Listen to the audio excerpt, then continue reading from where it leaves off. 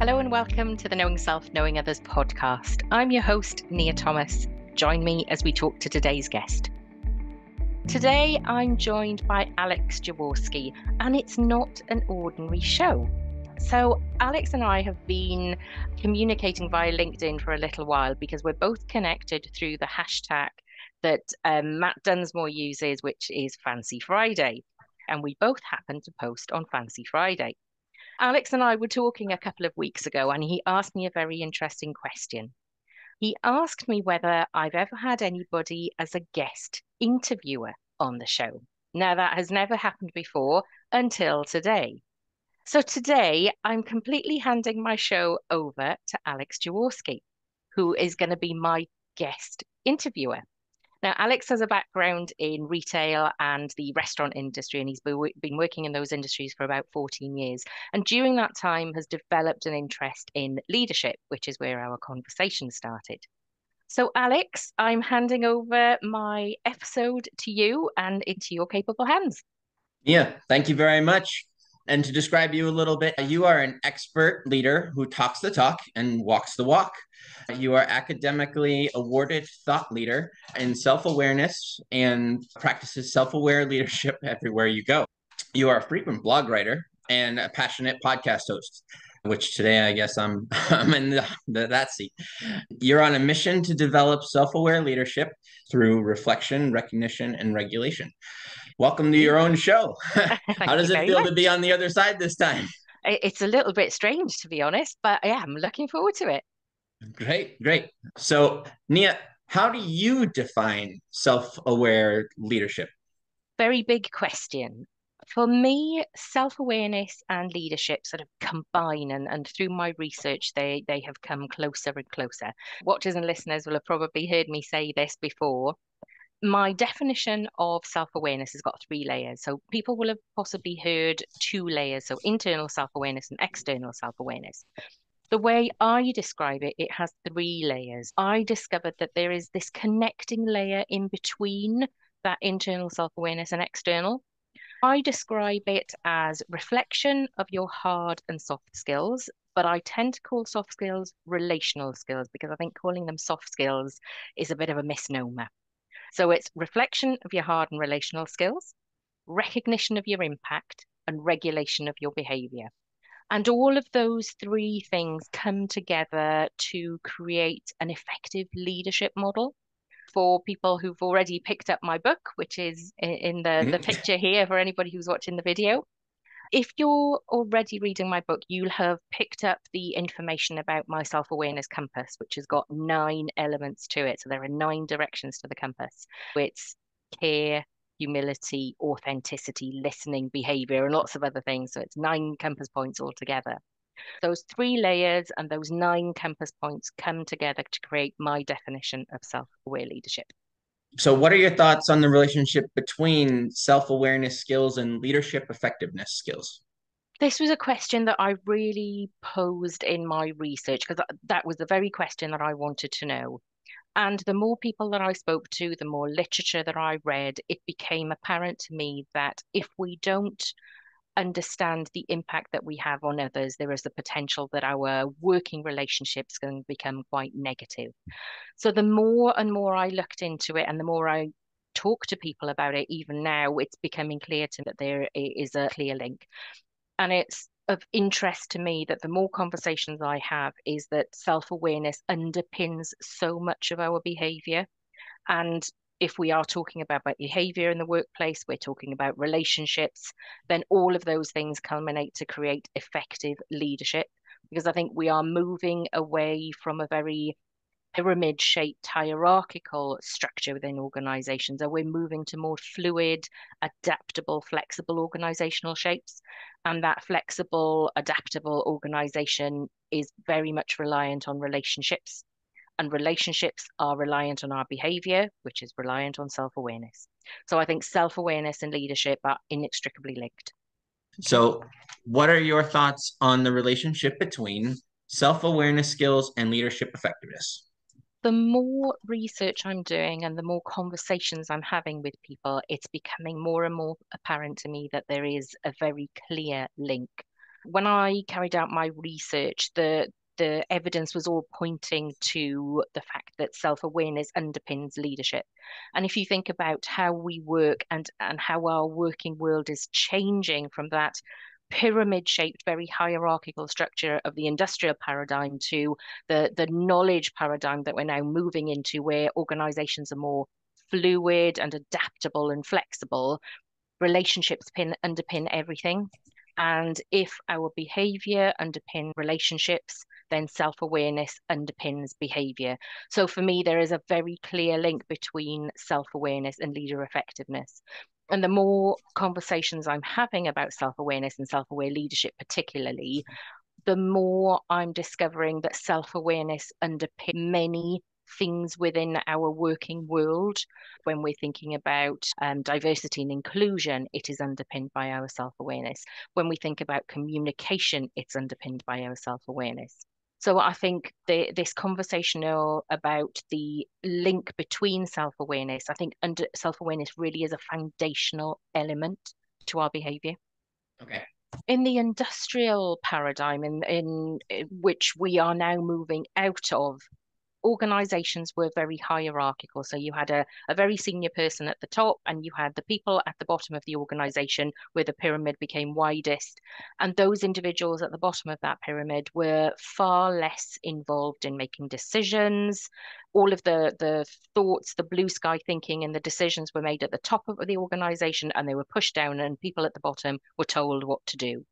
This in this knowledge-based paradigm that we are shifting into, we are all far more vested and included in the decisions that our organizations are making. We have needs around having visions, missions, and beliefs aligned with the organization that we work in. We need to be more involved in the decision making of the organization, the strategy of the organization. Whereas in the industrial paradigm, it was we tell you what to do and you do it. Whereas that doesn't sit well within organizations now. We are moving away from that. So that need to have very effective relationship and good communication within an organization is becoming increasingly important. The Knowing Self, Knowing Others podcast has a new feature. You can now send a text message directly to the show. Check out the show notes in your favorite podcast player, and in the top left of the notes, you'll see a link to Text the Show. Click on it to be taken to your messaging app and send a text directly to Nia and this week's guest. Join the community and be a part of our learning journey. Yeah. Okay, so do you believe that effective leaders can be found on all levels in both the knowledge and the industrial hierarchies? Leaders at all levels is something that I'm really interested in. If we think about the industrial paradigm and the shape of organizations, leaders may have been within the different layers of organizations, but they weren't empowered, they weren't given the opportunity to speak up. Now, as we move into this knowledge paradigm where what we know, what we think is shared within organizations is becoming far more important for us to be able to identify our leaders at different levels and to empower them, to give them a voice, because we need to hear what those experts at different levels of organizations are saying.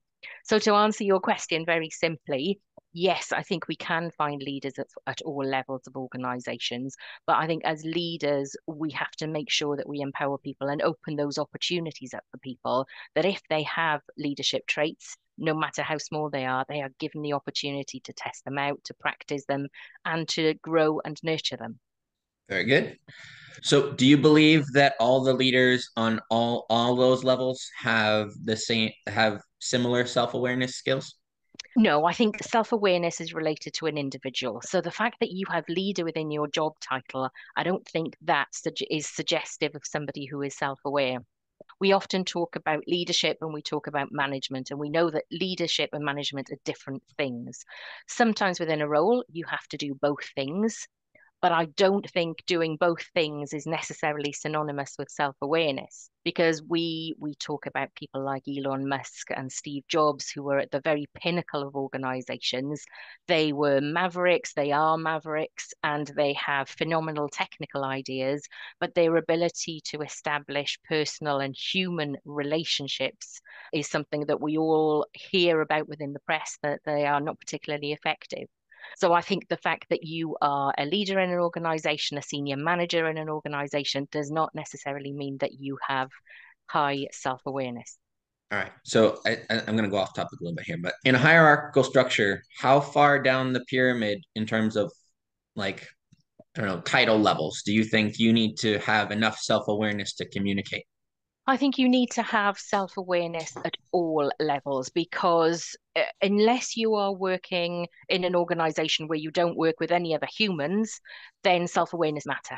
But anywhere where you work, where you're working alongside another human being, you need to have self-awareness. Because as I said, if self-awareness underpins our behavior, behavior underpins our relationships, and relationships make the world go round. I think the level you are in an organization, your role or your position, that doesn't matter, because good relationships and good communication are all required.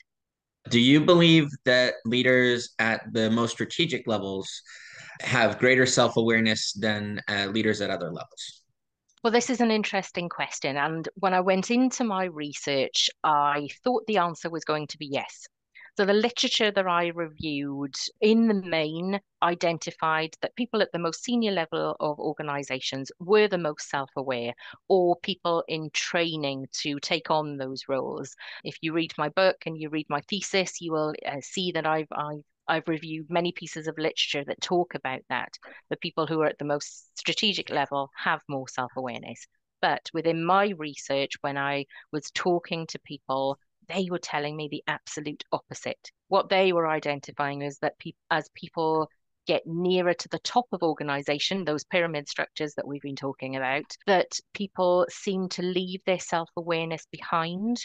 And the conversations I've had have suggested there may be lots of different reasons for this. It might be that because we get further away from the people who are working operationally, that we don't have that detailed knowledge of what happens on that shop floor and at that operational level. Or it might be that we have this idea that we've gone far enough up the ladder now that we don't need to worry about other people's opinions. There are different schools of thought around why this may be happening, but not necessarily is what we are saying. There are definitely examples of people who are at very senior levels in organizations who are very self-aware. But the feedback that I'm getting is that generally this is not a correlation. Do you have some examples of companies on both ends of the stick that you maybe could share? I've certainly been very lucky to work in organizations where, if you haven't had very self-aware senior executives, there have been individuals who have sat to their left and to their right within the organizational structure who have been emotionally aware. And I think if you're a leader, that's part of your role, is to be able to draw the strengths from your team so that across the team you fill each other's gaps, and you have a broad range of strengths and weaknesses and challenges and abilities across that board. So I think I've been lucky, but I've certainly observed others within organizations who are very highly technical and struggle to really step into that emotional zone. So they are not able to understand the challenges that people have if they are in a difficult emotional situation at home. Maybe they have caring duties or elderly relatives at home or early bereavement. You can't put that at the door when you walk into work. And there are individuals who are unable to really understand the human impact on the world of work for the life that we have outside of the world of work. So I've seen both elements, but I think that example that I gave of balancing up where you have less self-aware and more self-aware people on a team, I've certainly seen that working very well. Do you think the generational gaps have anything to do with the effectiveness of leaders or the self-awareness, like their own personal self-awareness? Do you think the generational gaps, like Does Gen X have different self-awareness than millennials? I don't think that I'm hearing differences within self-awareness. I think there are differences between individuals' needs, values, and beliefs within the world of work. But I think I'm probably quite troubled by the conversation that's happening about the different generations. I was talking to Matt Densmore only a couple of weeks ago about the challenge where I think we will have around 5 generations in the world of work at any one time, which is the greatest number of generations that we've ever seen. And I think to talk about generations differently just adds fuel to the fire that we have ageism in the world of work. So for me, I would rather talk about individuals and how individuals' behavior impacts relationships and how the underpinning self-awareness impacts behavior and relationships. I'm not seeing a generational issue. My experience is that age grouping is less helpful to us than if we get to know individuals and their specific needs and their values and their beliefs. So tell us more about your book and the inspiration behind it. Why did you relate self-awareness as to a journey on a superhighway? Okay, so I promised myself that I would write a book when I finished my doctorate because one of the things that I wanted was to make my doctorate useful to people. And an academic work of 90,000 words is of limited interest to people within the business community. So I set about translating my doctoral thesis into a business book that was useful to people. That was the main driver behind my book. Why is it called the Self-Awareness Superhighway? Good question. The more people that I've spoken to, it's become very clear that self-awareness is a journey. It's not a one and done. And every day we are experiencing different things. So we will come across different people. We will work in different organizations. You will have external factors such as COVID and cost of living crisis that will change the environment we are living in. And we are constantly having to renew our acquaintance with ourselves, that the self that we knew yesterday might be different tomorrow because we've had a different life situation happen. I talk about births, deaths, marriages, moving house, divorce, etc. All of those things change us. And then if you think about all of those things next to people in our world of work who come and go, we have to get to know ourselves right alongside these new situations. That means we are on a constant journey. But the superhighway part is about, it's not just an ordinary road, it's not just an ordinary journey, because if we are looking down and we are in traffic and we are looking at the road ahead, we might miss all these signals that colleagues and people are telling us around us, and we'll miss that feedback that's coming from around us. A self-awareness superhighway is this elevated position where we really have a better 360-degree view of our lives and the views that others have around us and the impact that we're having on other people. So the superhighway is a different kind of road. It's not your common garden road that we travel on every day. It's a road that we have to turn off and be very specific in journeying along that road because it's a road that we have to pay attention to. It's a journey that we have to explore, that we have to be very mindful of who's around us and the impact that we are having. So, as a superhighway, the first word that comes to my mind is quick and fast. You relate it to more as direct. So, is there a difference between the two in your opinion, or is it just that it's constant and that's more of what the superhighway part is all about? Well, I think the superhighway is different for everybody. If you're reading my book and you think that a superhighway looks like that, that might be what your journey of self-awareness is aligned to.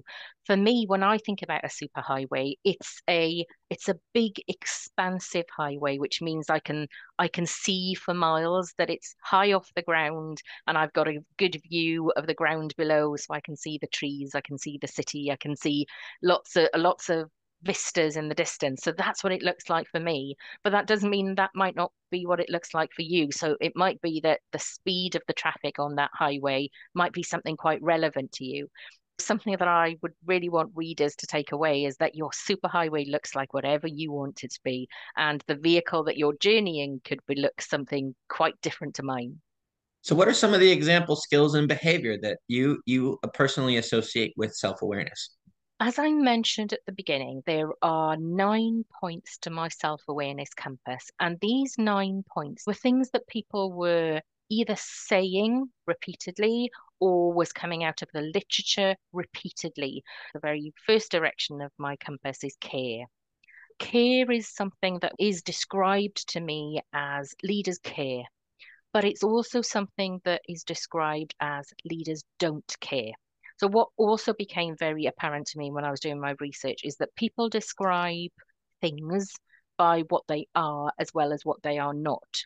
And often we can describe what something isn't more succinctly than what something is. So, when we are talking about care within leadership, it's sometimes easier for people to say, I know when a leader doesn't care, because when care is apparent, it happens around you and you don't necessarily notice.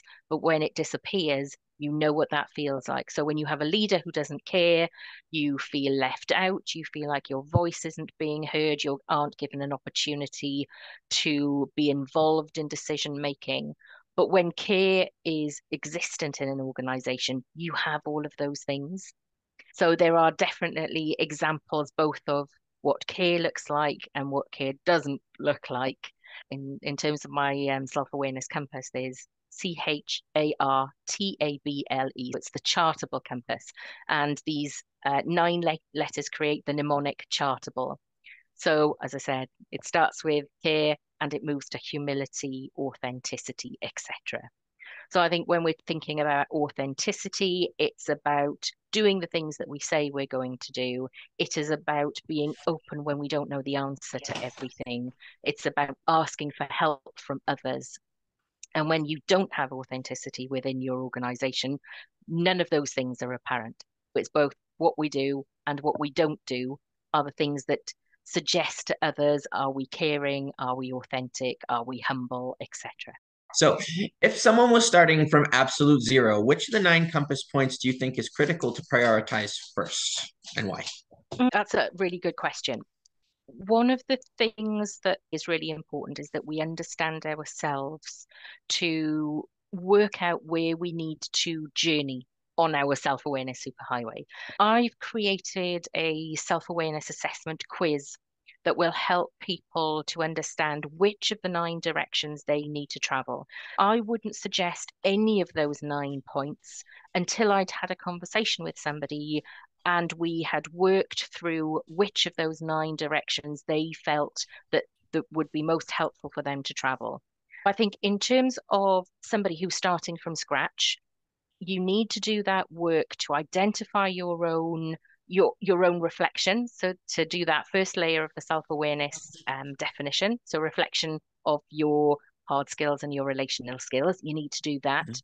You need to understand your impact on others to do that element of recognizing your impact. And you need all of that information to help you work out which direction of the self-awareness compass you need to move. So for me, one of the directions that I always need to move in is listening. Because as an introvert, we sometimes struggle to find the gap in the sentence to be able to come in and share our point, which sometimes makes it sound like we're not listening. I'm always on the journey to improve my active listening skills. But it might be that if you did that assessment quiz, Alex, you would find that maybe reflection was something that you wanted to work on. So the first thing that you would be looking at would be actioning around your behavior, your understanding, and some activities around reflection. That would be the first thing on your to-do list from that self-awareness superhighway. So the 9 points are designed to be useful, but to be most useful, you need to have done that assessment before you start. Very good. So they're all symbiotic with each other, is Yes, most essentially. Yeah. definitely. So if we want to be the most effective and self-aware leader that we can, what we want to do is to push out our scores on all of those 9 compass points so that when I carry out the assessment of myself and you carry out an assessment of me, our scores are as far away from the center of that self-awareness compass as possible. That's the idea, is that we keep journeying out into those 9 directions to become better and better. And of course, we never get to that end because it's a lifelong journey. Very good. Well, Nia, thank you for having me as your guest host today. It was a pleasure to interview you. Thank you for having me. Thank you. It's been absolutely brilliant. And it's certainly been a change to be on the other side of the microphone. Oh, thank you.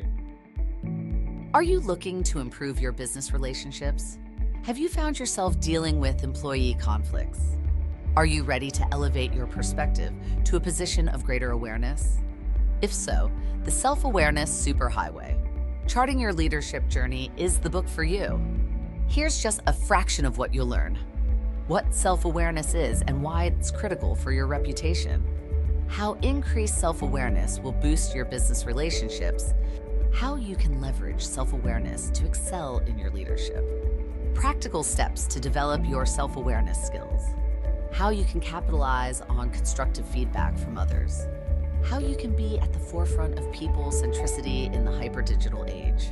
Even if you focused on only one development tool to move in one direction on your superhighway, you'll have achieved growth worth more than the price of the book. In the Self-Awareness Superhighway, you'll discover the 9 chartable compass points to guide your unique journey of learning, growth, and leadership development. Explore the directions of care, humility, authenticity, and more to map your journey from just leading to self-aware leadership. Be guided by people-centric signposts and directions and navigate workplace roadblocks and trip hazards. Get insights from guests of the Knowing Self, Knowing Others podcast and reflect on your own experiences. Recognize your impact on others and explore your opportunities for change based on informed choices and expanded awareness. You can buy your copy from Amazon, Waterstones, Barnes & Noble, Foyles, Blackwell's, and other good online and high street bookstores. Grab a coffee, find a comfy chair, and dive in. Thank you for joining me on today's show where we discuss self-aware leadership with thinkers from around the globe.